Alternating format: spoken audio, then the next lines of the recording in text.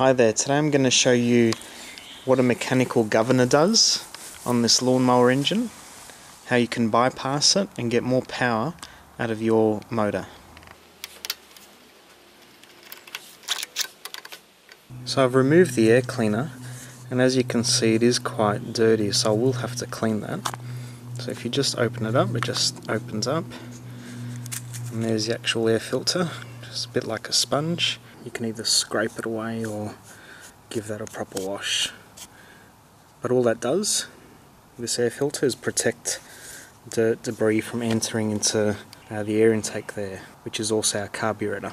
We've got our throttle, so this is just the high idle and low idle, which you can set from the top of your lawnmower. And here we've got the mechanical governor valve. So in there, which we can't see, is a butterfly valve, a bit like a tap almost, which controls the amount of air-fuel mixture that goes into the engine.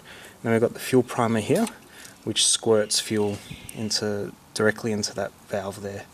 So when you adjust the throttle, you'll see in the background, just over there,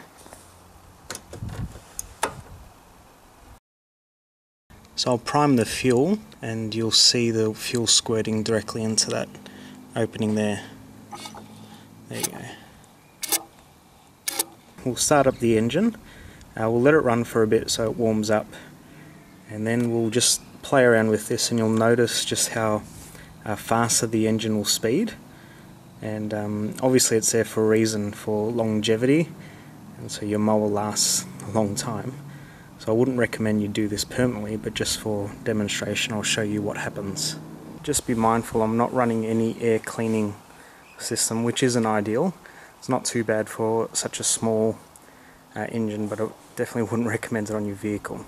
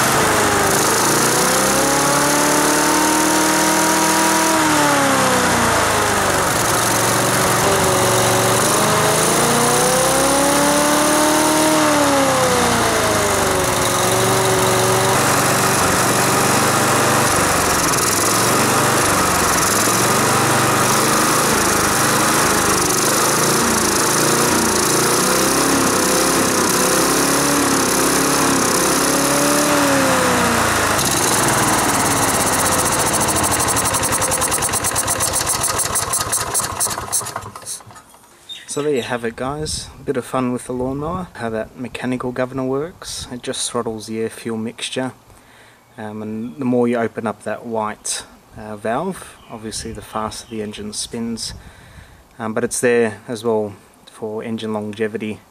So a bit of fun. Hope you enjoyed watching this video. Don't forget to like it and subscribe to my YouTube channel. Thanks for watching.